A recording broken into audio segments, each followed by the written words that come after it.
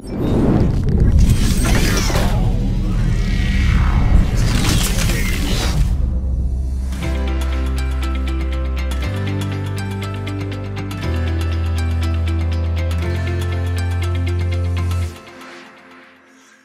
and welcome back to the Digital Health and Wearables series. Today I have another magnificent episode and guest for you, but before I go ahead, let me remind you to subscribe to the channel, check out all the previous content and magnificent guests, and also let me acknowledge our partners, digital health platform Clinic V, and our series partner Fujifilm Healthcare. And today I have a very special guest for you. We have Matthew Holt, is the publisher of the healthcare blog. Matthew, how are you? I'm doing fine, Joe. Thank you very much. Thank you very much for inviting me on. Looking forward to chatting. It's been a long time. We met in Barcelona years ago. You reminded me, and now we're both marooned. You're in Brighton, and I'm in the US. Even though I'm the English guy and you're the Portuguese guy, so we're both in the wrong place. A funny world. And Matthew, we're talking before the recording about you, one of these people that I feel like I know very well, but we met a long time ago in Barcelona, but you're very active in the industry, and also I follow your work and the Twitter and social media and everything. So and the same with you. Absolutely, yeah. Good to connect.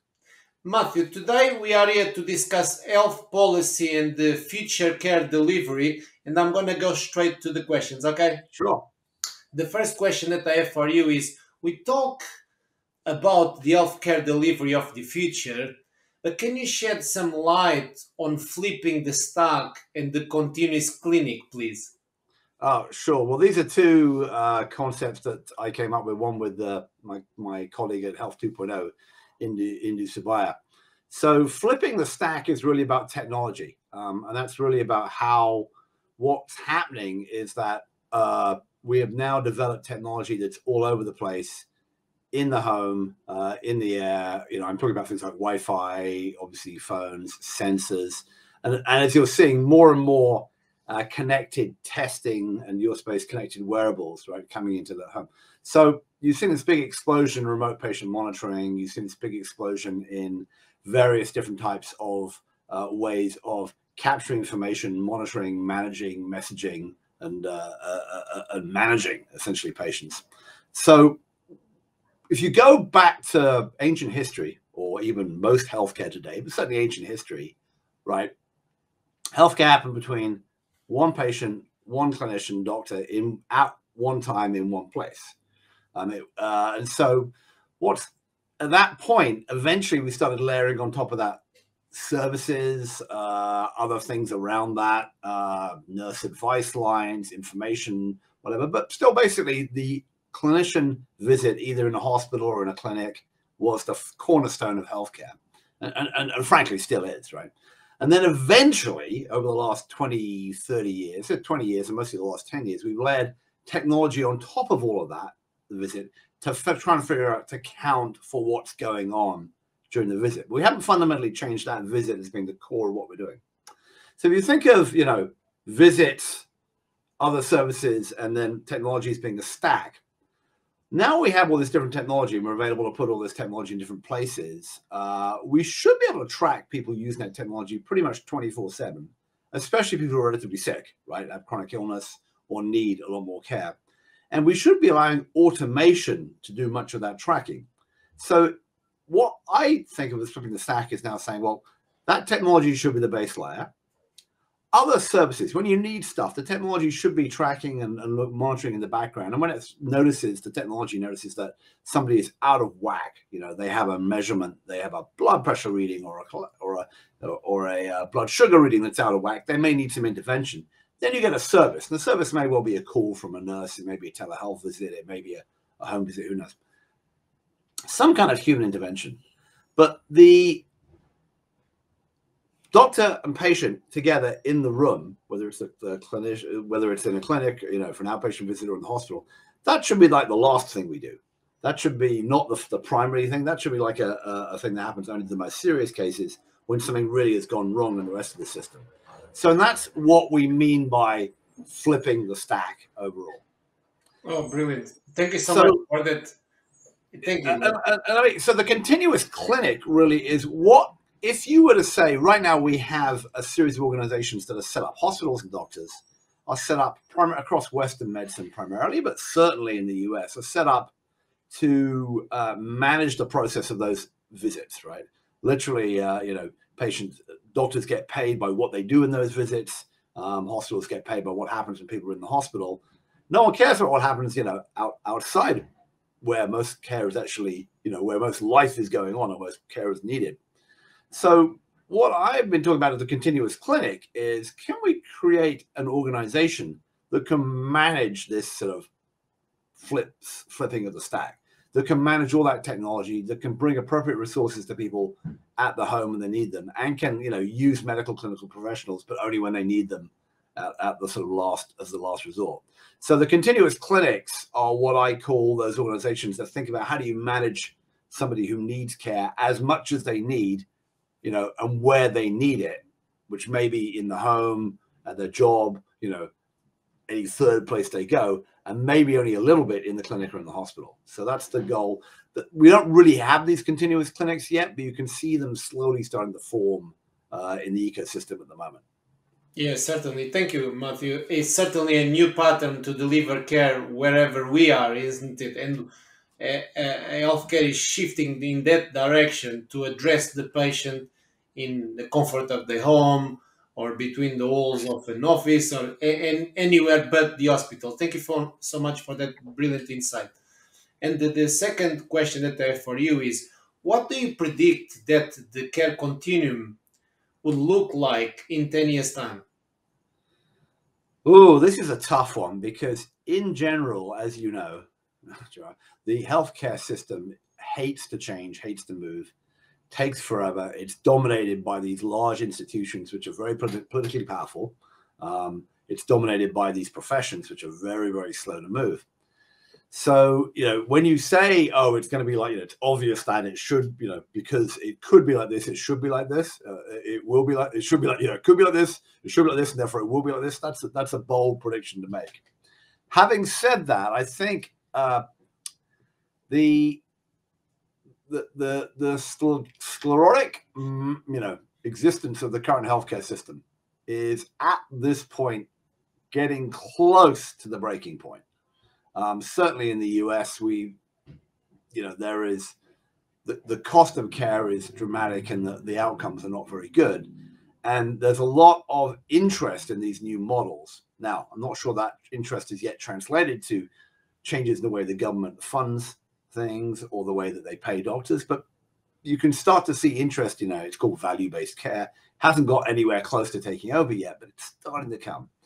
So I think in 10 years' time, significant portions of Americans, maybe not a majority, significant portions will be in what are, virtual first hybrid care arrangements, where most of the care they get and receive is going to be delivered online, and their care is going to be quite carefully managed and monitored by outside agencies, whether they be health plans, hospitals, new kinds of companies. So if you're a relatively, most people are relatively healthy and don't interact with the healthcare system that much, right? So for those people, when they have a need for an acute visit or,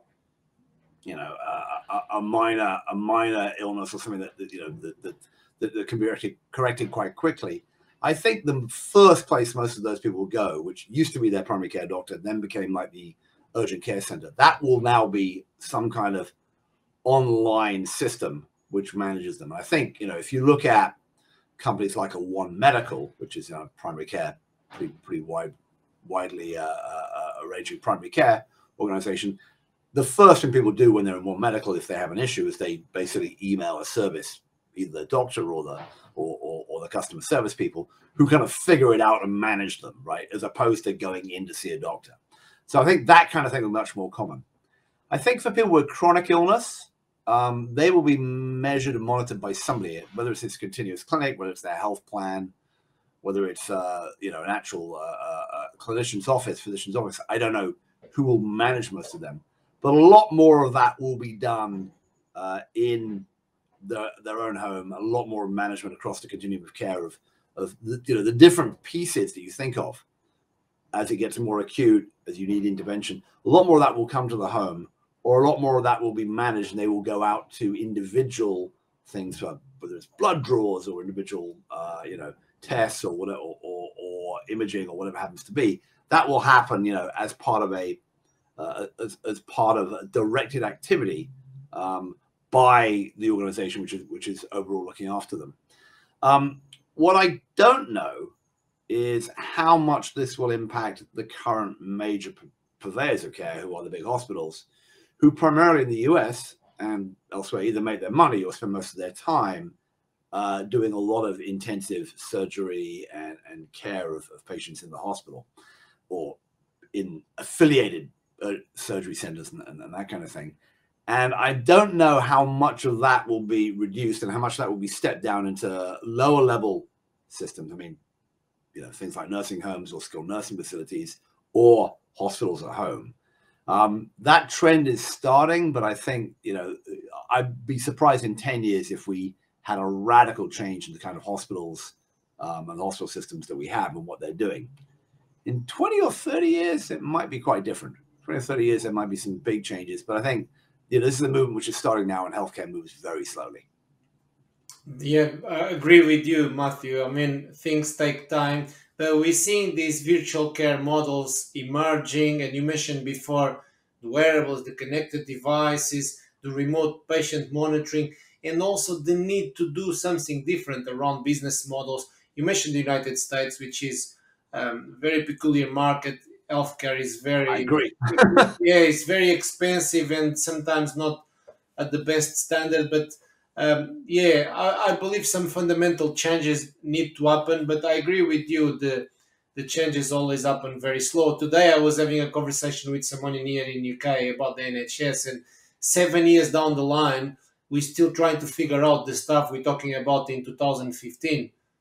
So that just confirms what you just mentioned. Moving on, But just a quick comment on that one, which is that even though the UK, spend or most of Europe, but certainly the UK spends a lot less money and has a very different organization between its primary care focus and then its hospitals, and you've got these different systems in different countries. The overall trend, you think about it in healthcare, big picture over the last 20 years and going forward, is two things. One is patients are much more intelligent and have much more information about themselves and are going to be generating, with wearables and remote monitoring, more information, right? So patients and consumers are a bigger part of the equation they were. They're not just being directed around the way they were. That's going to continue to go on. And then the difference in the system, and it's notable in the UK, where you have the general practitioners and the specialists in the hospitals who don't, who barely communicate, literally write letters to each other, send patients there and then scan them back, don't manage the patient overall. I think in general, that barrier between kind of primary care or even pre-primary care and specialty care where it's needed, that's slowly going to break down because it's institutional. It's just not rational because it's the same human. Right. Yeah. So, and I think what we'll be doing is seeing instead of essentially, different systems to manage these people, you'll have ratcheting up and down of the amount of management required based on how sick that person is and their needs, So right. I think you're right. But yes, it takes forever. We'll be very old men by the time this is all done. I'm almost quite an old man now. Yeah. I'll be really old by the time we're done. Matthew, thank you. Moving on to the third and last question is, can you share your vision about where the health policy path should go? Now you're asking. Well, I mean, so this is a very different question depending on where you are, right? In general, with lots of details, in Europe, the kind of idea around universal healthcare and everyone paying into the same pool, either via taxes or whatever mechanism to cover everybody, is kind of solved. That problem has more or less been solved in Europe over many decades, right? Same is true in Japan, and many developing countries are moving in that direction, like Taiwan and developed by other countries outside of the ones who think about it moving in that direction.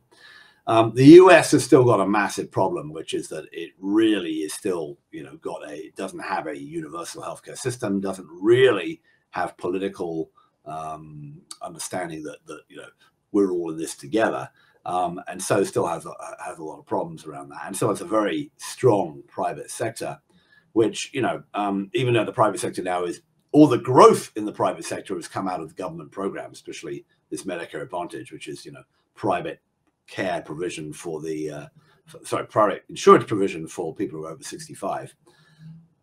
But what I think the underlying commonality of government policy is going to be over the next couple of decades is governments trying to push the healthcare system towards, essentially delivering better value for the money they're getting. And the only way to track that is to say, are we producing better outcomes for our patients, and do we have happier patients, right? So I think over time, the government saying, can we spend less money and do more with the money we're spending and keep people happy at the same time? So that's going to be the sort of the overall rubric for policy. That probably means spending a bit more time, government spending a bit more time and effort trying to figure out ways to build the institutions that look more like that continuous clinic I've talked about, and to pay them for doing the right thing rather than to pay them just to do more things, which is kind of what most countries tend to do. So most countries tend to pay doctors and hospitals just to do stuff. And if they're spending too much money, they just pay them less to do the same amount of stuff. The US has done very poorly because it pays them more to do less stuff. But that's because of political capture of the institutions in the US. Predicting changing politics is very, very hard. Anyone who can predict politics over the last 10 years has been smarter than me. But you're living in a country which did a crazy thing 5 years ago, as did mine.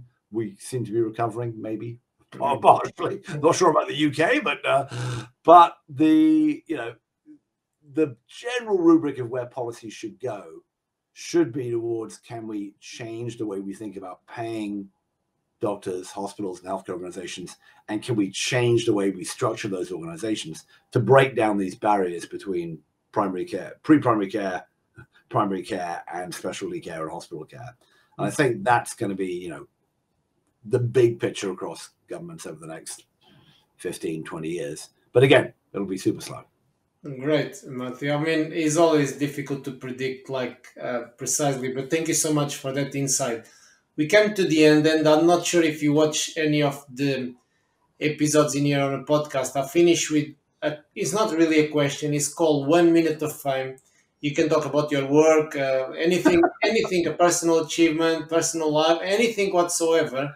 All right. So over to you to round up 1 minute of fame. All right. Well, I look forward to getting out in the world, traveling much more over the next little bit, going to more healthcare and health tech conferences, seeing you at a few of them, I hope, getting over to Europe. This September, I'm going on a mountain bike ride, which is going to be a 5-day ride in the south of France, which I was supposed to do in 2020 when I was in relatively good shape and getting fit. I've spent 2 years sitting on my bum during COVID, so I have got a lot of training to do. Meanwhile, I will be hanging out on the healthcare blog. I'll be hanging out on Twitter at BaltiBoy, correcting all the wrongs of the world and telling people what they should be doing. And hopefully any of you who want to contact me or see me there will find me online. But that's all I could say in a minute of my life. Has to go out, get fit, bike, and keep doing what I'm doing. Matthew, brilliant, fantastic. Look, thank you so much for your time, for these amazing insights. I'm going to round up now. Thank you so much for coming on. Thank you. Great pleasure to see you. Brilliant. So for our viewers and listeners, make sure you subscribe to the channel. Also acknowledge our digital health platform, CliniTouch V, and our series partner, Fujifilm Healthcare. And also I'm going to post Matthew's social media, LinkedIn and Twitter here. Make sure you connect with him. He's been doing great work globally for quite a long time in healthcare and digital health innovation. And I'll see you all next week.